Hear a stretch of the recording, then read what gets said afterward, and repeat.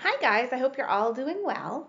I sent you a couple of videos of myself reading two different versions of The Three Little Pigs, the original Three Little Pigs, as well as The Three Little Pigs and the Not So Bad Wolf. That's Leo's favorite story. We read it almost every single day. And I asked you to do some comparing and contrasting. I want you to tell me how those books are similar and how they are different. I also want you to go on to Epic and pick a version of The Three Little Pigs from there and compare that one as well. We can start our compare and contrast by making a Venn diagram. We've done this before at school. Sorry, this is tricky videoing here. We've made our Venn diagrams at school before. We make our circle and we talk about the three little pigs here. And over here, the three little pigs and the not so bad wolf. And then in the middle, how they're the same. So the three little pigs, they just went out into the world to start their life, right? They went out into the world to build their homes. They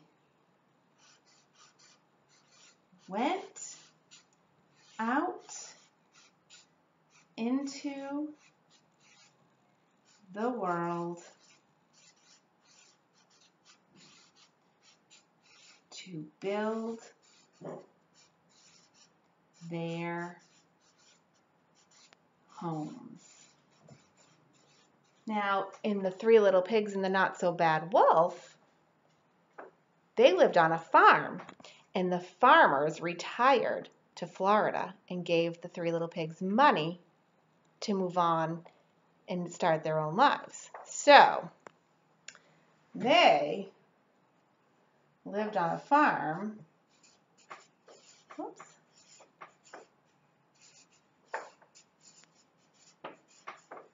Where, this is tough, the farmers retired and gave them money to move. All right? Now, similarity is there were three pigs in both stories, right? There were three pigs. There was also a wolf in both stories. In the Three Little Pigs, those pigs played instruments, right?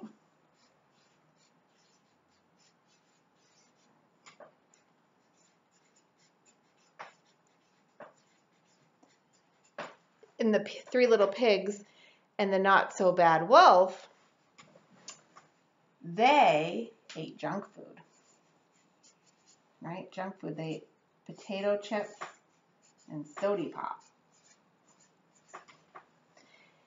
In both stories, they had homes made of straw,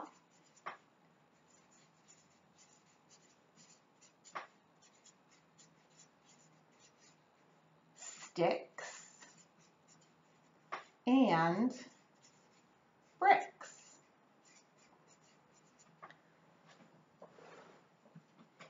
In the Three Little Pigs and the Not So Bad Wolf, the wolf ended up living with the pigs.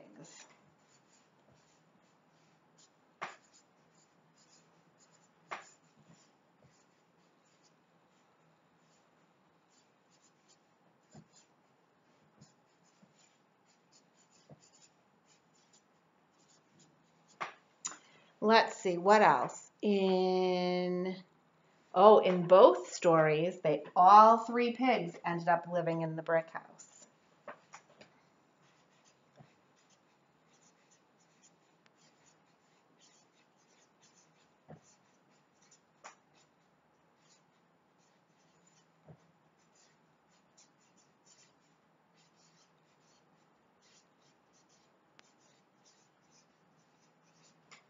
All right, let's see if you can make a Venn diagram at home and continue comparing and contrasting the two stories that I read to you and then add a third story to compare and contrast. You could add a third circle to connect to your Venn diagram as well. In the packet that I sent you for the compare and contrast, you can make a little book. You don't have to do this.